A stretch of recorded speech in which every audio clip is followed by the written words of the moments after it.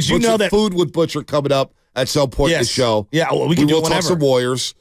Bobby Wagner's given up close to 400 yards or more than 400 yards in pass coverage. Jordan Brooks, who missed the playoff game last year, has given up more than 300 yards in pass coverage. And Julian Love, the safety, has also given up more than 300 yards in pass coverage. They can exploit Seattle tomorrow via running backs and tight ends. I expect another big game from George Kittle and Christian McCaffrey. Well, that's what I'm saying. It's about what the Niners do. It's not about the Seattle Seahawks. They can't run the football. They're 25th in the league at rushing. Good luck running against this front seven. And if you have time to throw, good luck. Because Bosa and Chase Young is going to be in your face. Javon Hargrave is going to be in your face. The Niners have their swagger back. They're not looking ahead to Philadelphia. They know what time it is. When you start stacking wins, the first goal of the season always is to make the playoffs, right? Mm-hmm. But then it's win the division. Win division. Yes. That's where it starts. Make sure the NFC West, and everybody knows, Arizona already knows, the West goes through San Francisco. The Rams, Sean McVay, they know, we can't beat the 49ers in the regular season. Not right now. Seattle, they're front runners. They think that they were in those games last year. Well, they tinkered their entire personnel defensively to try to slow down the 49ers. Yep. They have 8 new starters on defense. I'm very interested. And now one of them is Bobby Wagner, who was an old Seahawk who came back after a couple years with the Rams. So I'm interested to see what it looks like personnel-wise. Witherspoon, their high-touted draft pick, is a monster. He's Baldy a player. Called him Ronnie Lott-like. Yeah, he's a player. Baldy, not me. He's a player.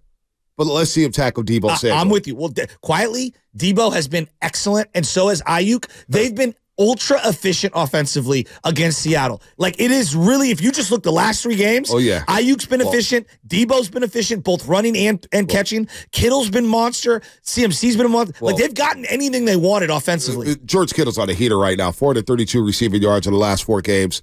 It was funny. We're talking about him in Cleveland. How does he leave the field with 1 catch and 1 yard? Well, you know what? He hasn't done that since. He hasn't done that since. 8 catches, 89 yards last week. He's in good form. He's healthy. And he has monster days in Seattle. He loves Lumen Field. That's basically home away from home. And the all-whites? In the all-whites. I love the all-whites. Once the Niners got the uniforms right, at least they got it right. I'm going to make a plea. No, do you like the human highlighters? Go ahead. No, to a plea to the Niners. On Christmas, I like them. There's a subtle difference between the old logo that they're going to be wearing tomorrow and the one that's their modern one. The modern one has like a shade of gold on the inside or whatever, and it's good. I'm not saying it's not good. The old logo, the simplistic red, white, and black. It's so much better. It knocks. It's so much better. To me, that's the one they need to go back to permanently. It's so much better. Right? You know, somebody actually, there was a tweet yesterday I saw. What's that? Where the new logo, the Niners that you're talking about with the gold and the white and the black, it's been around as long as that former logo. Bet. Yeah, doesn't 25 years or something like that. Well, they made the switch back in the 90s, and the 90s were 30 years ago. Yeah, we're getting old. Let's get back to the law. At least they went back to saloon font. Let's get back to the lines, man. We got a couple Richies on here. We got Candlestick. Let me go to Candlestick Reek. Whoa. He's out Union Square. He must be shopping right now at Union Square. Union Square. Where did you sit at Candlestick? I sat in section 12. Yo, what's going on? It's your boy Candlestick Reek tapping in with y'all. Long time listener. First time, we'll call it first time caller basically. But yeah, right here, Union Square. Got the tree glistening, looking nice. I walk by it every day. How you fellas doing this morning? I mean, I'm doing great. I'm doing great. I'm ready to roll. There's no Thanksgiving break for your boy. Yeah. We got Seahawks week. It's the Suns tonight against KD. I need to win that game. Like, I just, it's no holiday for me. It's a sport. It's sports. It's sports. See, it's a great sports weekend. I had to pull out all the linen for my wife so she can set at the table for tomorrow. I had to get all of the cooking pans out. I had a lot of the honey-do lists yesterday. I know. What's up, Candlestick Creek? What you got? All right, so first off, I got to holler at your boy Shasky real quick. My man, Shasky, you know we love you. But this Seahawks talk, you like Pete Carroll. First of all, Pete Carroll is annoying. Everybody knows he's annoying. He's like that old coach, PE teacher coach, smacking his gum, always wants to talk to you, act funny. And he's like cool, but he's also annoying. And those jerseys, you're tripping on the jerseys. First of all, that ain't the type of highlighter that the kids are into. They're into like the Volt green. Right. If you know what I mean. I do. Right. Not The that Bruce Bolt ugly batting old gloves? green that they're rocking right now. That is hurt. We call that hurt, dirt, McGirt. So there's these batting gloves for baseball right now. They're called Bruce Bolts. They're like $95 a pair, and all the kids got them. Batting gloves. Parents must have a lot of money. $95 a pop. Parents must have a lot of money. Or they love their children. How much Parents war have do a lot those of batting money. gloves give you? What? How much war do those batting gloves give you if you're spending $95? Hey, look, let me tell you this right now. Batting gloves are essential if you are actually taking hacks all week, because you are going to have callus buildup no matter what. Like the Hunter Pence days are over. No one's doing the moist salute. No one's urinating on their hands. And that concludes our baseball talk. Richie Rich and Livermore. We're not talking baseball today. It's Seahawks week.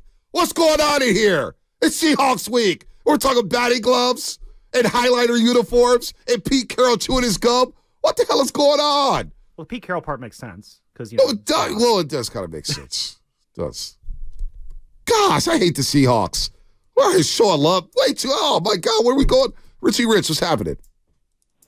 What's up, my guys? B, what the hell's wrong with your boy over there? Oh, no, Sausalito Shasky. I don't know what happened to him. Man, Somebody kidnapped Butcher Boy and brought in Sausalito Shasky the day before the holidays, and that was driving me crazy. He for sure woke up in Sausalito this morning. What the hell's wrong with you, Shasky, man? No one give a damn about no Pete Carroll. Thank you. With his dad wearing New Balance, man. That guy's annoying. I don't give a damn how old he is. We do not like nothing that has to do with the sea chickens, man. It's Niners out here. We about to smack them, eat this turkey on the 50, man. And on a real note, y'all, hey, thanks for keeping the morning lit, man. Thank you, half the guys over here in the garbage truck, man. We rock you guys. Which garbage truck? Man. It makes where do you work? I'm Livermore Sanitation. All right, Livermore Sanitation. Shout out to you guys out there in Livermore Sanitation. We love you guys. You guys, man. Thank you, man. But hey, have a good Thanksgiving, you guys. Be blessed and keep it going, man. Right on. Go Niners. Thank you. Look, I hate to be this guy, but look, the older I get, the more I respect certain people in industries that I wouldn't normally respect. All right? I'm just keeping it real.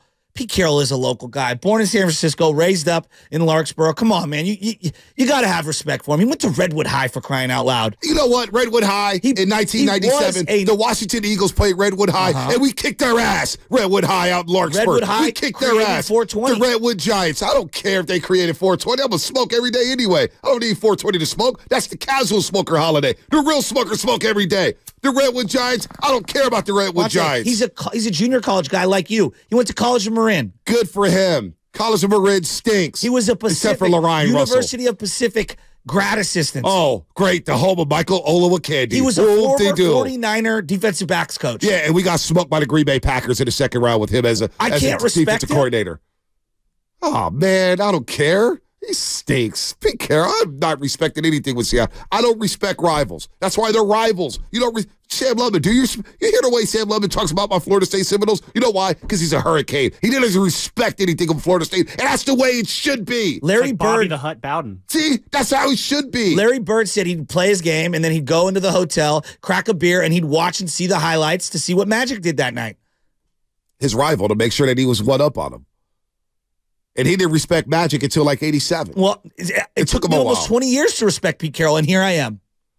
Come at me. And you're like, I already did. The callers are coming at you. Richie in San Jose. Richie says, I don't need to say anything. The callers can take it away. Richie in San Jose.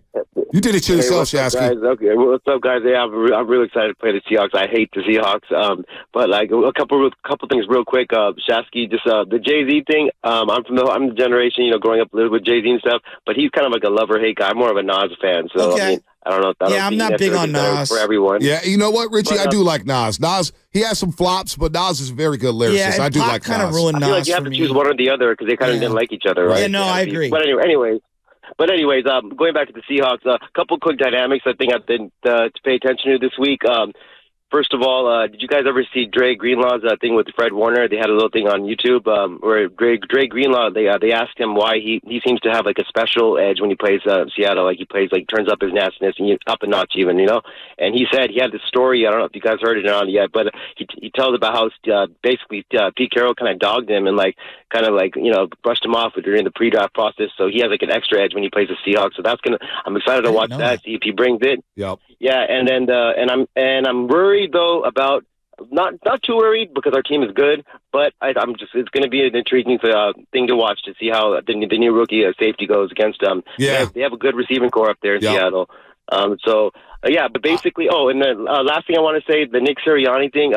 If you guys can, it was hard to hear that, like exactly what he said on when it came out through the radio. So if you can tell me what he said, but I don't like Nick Sirianni at all. Like that guy, I can't. I'm really just hoping we don't get anyone injured in Seattle because but we can't overlook them. But at the same time, oh man, Nick Sirianni's annoying. Hey, listen, we'll get to them next week. Hell of a call right there. Hell of a call. We'll play the Nick Sirianni sound. You got it right here. Go ahead and play the Nick Sirianni sound.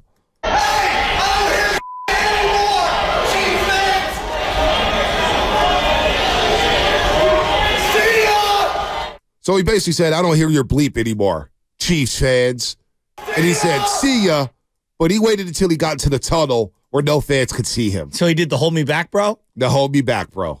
That was Nick Sirianni. When your boys get in front of you and they're holding you back, you're like, hold me back, bro. Yeah. I'm going to fight this guy, but you have no intentions of fighting that guy. It's the worst.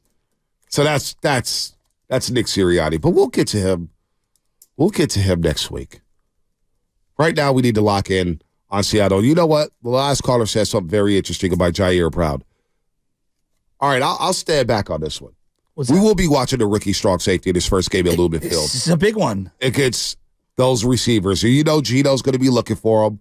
But then I believe Steve Wilkes, who does specialize in secondary coaching, who coaches DBs very well, he's practiced all year long. You got John Lynch, a Hall of Fame safety, in the ear of Jair Brown. Point. I was told, that's a good point. At a practice earlier this year, in training camp, matter of fact, well, I don't think we were there, but he got a pick six. And John Lynch was jumping on the field. He jumped on the field and started patting Jair Brown in the helmet, like, yeah, let's go, baby. So you got John Lynch in his ear. You got Steve Wilkes in his ear. And you got this veteran defense that's going to help him. Jair Brown's not going to be overwhelmed. He played Big Ten football. He's been in the big house. He's been in the horseshoe. He played in Happy Valley in front of 100,000 people. This ain't nothing he's never seen. Well, I was surprised how high Baldy was on him.